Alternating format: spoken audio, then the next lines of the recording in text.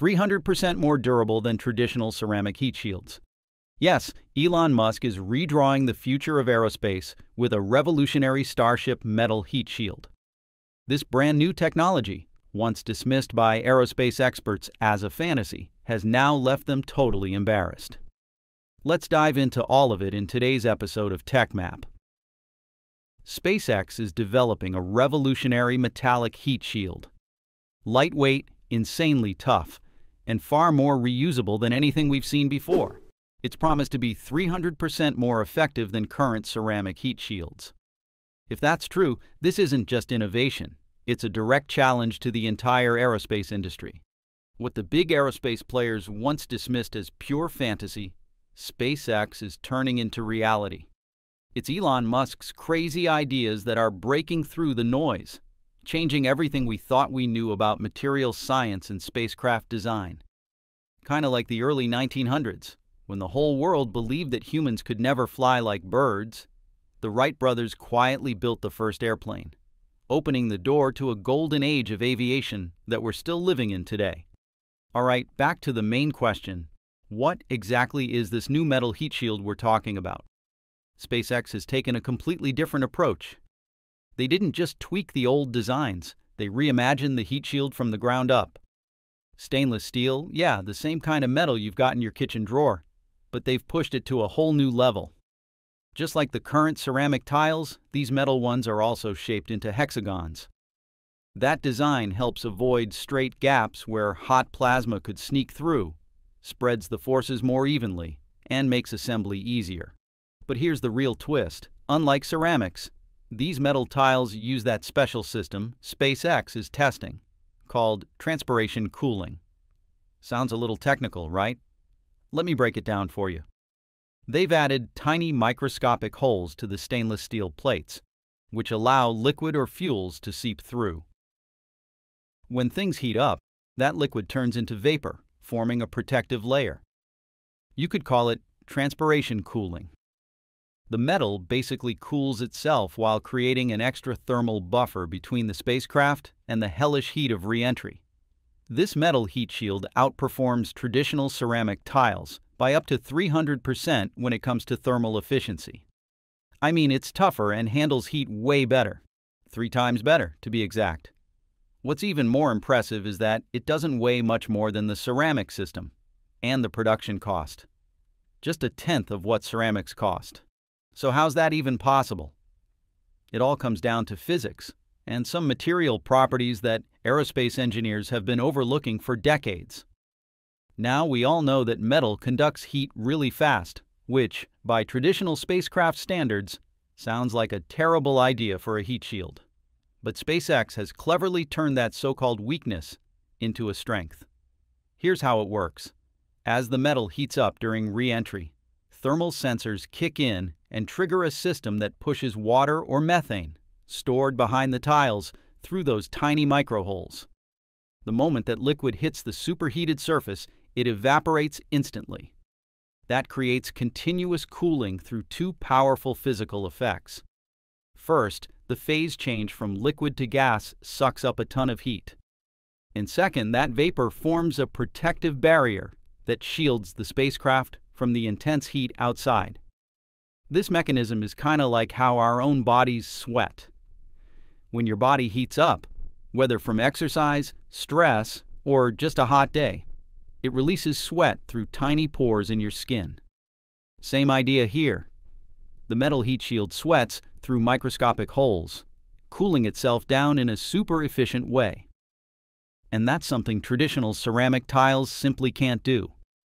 This fundamental shift in thinking has led to a shocking 300% boost in performance, something that's turning heads across the entire aerospace industry. Yeah, the ceramic heat shield on Starship looks like it's doing the job for now, but let's be real, it still falls short of what Elon Musk is really going for. In an interview with Everyday Astronaut last year, Musk shared some insightful thoughts on the current state of heat shields. He pointed out that while ceramic heat shield tiles are useful, they still have their flaws, and the full reusability of Starship hasn't been achieved yet. The problem is a tough one to solve, because no one has successfully created a heat shield that can handle the extreme re-entry temperatures and be reused right away for the next flight. Let's break down some of the serious problems these ceramic tiles are dealing with. First off, these things are insanely expensive and time-consuming to make. They're designed to handle temperatures over 2,500 degrees Fahrenheit. The tiles are made from advanced ceramic materials, usually silica-based, or sometimes something even more complex like TUFROC, which stands for Toughened Unipiece Fibrous Reinforced Oxidation-Resistant Ceramic. That's the same kind of stuff used on military spacecraft, like the Boeing X-37. These materials have to be engineered on a microscopic level to get the right balance of toughness, crack resistance, and insulation. TUFROC, if that's what SpaceX is using, has a density of around 400 kilograms per cubic meter. That's heavier than the old silica tiles from NASA's space shuttle, which came in at about 250 kilograms per cubic meter, but it's also more durable and heat resistant. Making these ceramic tiles isn't like pressing bricks in a factory. It takes high-temperature ovens, specialized shaping techniques to create that hexagon form, and extremely precise manufacturing. Each tile has to be able to survive the hell of re-entry without cracking or falling apart. And yeah, all that complexity adds up to time and money. Second, putting on 18,000 ceramic tiles is no small feat. Each tile's about 9.5 inches wide, 1.3 inches thick, and the whole heat shield weighs somewhere between 5 to 8 tons. They attach the tiles with steel bolts or special glue, and in some spots, they need extra padding. Even though SpaceX uses robots to speed things up, it's still a slow process, especially if the tiles are damaged or missing and need to be replaced. This slows down turnaround times and raises costs, making it harder to reuse Starship quickly and efficiently.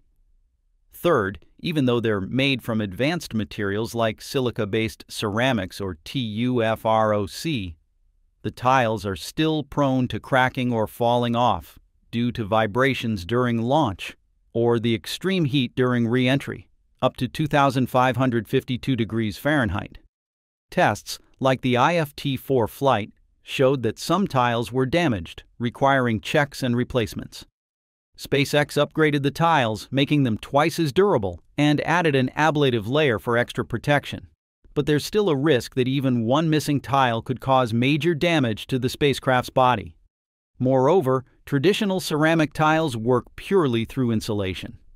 They absorb a lot of heat but transfer it very slowly. Think of them like the thermal blanket of a spacecraft. The problem is, they're passive systems with no way to release the built-up heat, other than gradually radiating it away. On the other hand, using a metal heat shield solves all these problems. Because it's made from stainless steel, it's incredibly cheap, ranging from $2,500 to $3,200 per ton, depending on the type. If you use 316 stainless steel, it'll be about 10% more expensive. Plus, it can withstand extreme temperatures without deforming. However, many space enthusiasts predicted Musk would fail spectacularly when he announced plans to use stainless steel heat shields on spacecraft, arguing that the extreme temperatures in orbit would make it melt like butter. Musk simply responded with a video showing them using a flame torch on the steel, which is said to be the material used for the metal heat shields later on. This left NASA engineers stunned. For decades, they had never considered using metal like stainless steel for heat shields. Instead, they relied on materials like carbon phenolic, a type of plastic used for heat shields on the Mercury Redstone 3, and ceramics used for the heat shields on the Space Shuttle. What's even more jaw-dropping to aerospace giants is that SpaceX pulled this off for under $50 million. Pennies compared to NASA's massive spending on developing the heat shields for the Space Shuttle, which included costly thermal tiles and advanced composite materials. Finally, they joined the race, launching a new research program focused on discovering materials for the future. Last year, NASA invested in 4 U.S. companies to research GRX-810, a material that can be 3D printed, withstand extreme temperatures, and endure the harsh conditions of air and space travel. with the potential to bring commercial profit. NASA engineers designed GRX-810 for aerospace applications, including rocket engine injectors, combustion chambers, turbines, heat shields, and heat-resistant parts capable of withstanding temperatures above 2,000 degrees Fahrenheit. This move indirectly aligns with SpaceX's view that metal heat shields are completely feasible.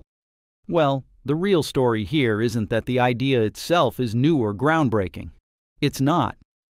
What's revolutionary is that SpaceX had the guts to rethink everything and actually apply these old principles at full scale in a real spacecraft. That's something the traditional aerospace world, with all its caution and red tape, never dared to take seriously. So, is this one bold innovation enough to carry SpaceX all the way to Mars? Of course it is. Why not? It's not about just landing on Mars and doing flags and footprints. It's about creating a self-sustaining city on Mars. Musk spoke in a recent TV interview, doubling down on his vision. He's not just thinking about a short visit. He's determined to establish a permanent human presence on the red planet. And the metal heat shield plays a huge role in this mission. SpaceX backed this up in a post last year. We recently tested heat shield materials in a simulated Martian atmosphere as we aim to launch the first Starships to Mars in 2026. And from the test images, it's clear they're working with metal, most likely stainless steel. Why steel? Because it's far more durable than ceramics. It's tougher, more impact resistant, and stands up better against micrometeoroids or floating debris in space. That durability means fewer chances of damage during the long, harsh journey to Mars. Stainless steel components can be produced using relatively simple manufacturing methods. Any damage can be easily repaired with basic welding tools. Tools that could actually be available in a Mars colony. And the best part? The evaporative cooling system can be recharged and reused between each use. But here's where it gets even more impressive. On Mars missions, the same heat shield system that's used for re-entry could be repurposed to manage heat during surface operations. So instead of just being dead weight, the heat shield becomes a versatile piece of infrastructure with multiple uses. Starship designed to carry at least 100 tons on each reflight. Even the upgraded Starship version 3, which can handle up to 200 tons thanks to its larger fuel tanks and the powerful thrust of 33 Raptor 3 engines, generating 17 million pounds of thrust. This trade-off can be accepted, especially if it means successfully transporting cargo to Mars and safely returning to Earth. In the end, SpaceX has shown us that the limits we accept are often just a product of our collective imagination. The real question isn't whether humans can get to Mars, but when. That's all for today's episode. Thank you so much for watching and see you next time.